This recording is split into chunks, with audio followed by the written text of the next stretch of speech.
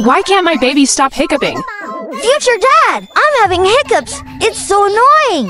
What can I do next? If I eat too much, will the baby also have hiccups? As a fetus, you can get hiccups too. Sometimes babies in the womb hit themselves. This is actually the baby's nervous system naturally controlling breathing.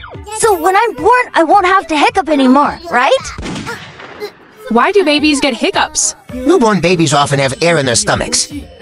These small bubbles will move and stimulate the diaphragm. At this time, parents can use empty palms. Gently pet baby's back after meals. Small bubbles in the baby's body will form large bubbles. Easy for baby to burp out. But why are there still bubbles floating around here? This is because there are also some proteins and lactose that are difficult to break down. Quickly work together to help your baby digest them. Finally can help baby release all the bubble. Heard after growing up, everyone has their own method of hiccup relief. Let us know in the comments. This is the Garden of Knowledge. Don't forget to like and share to spread the word.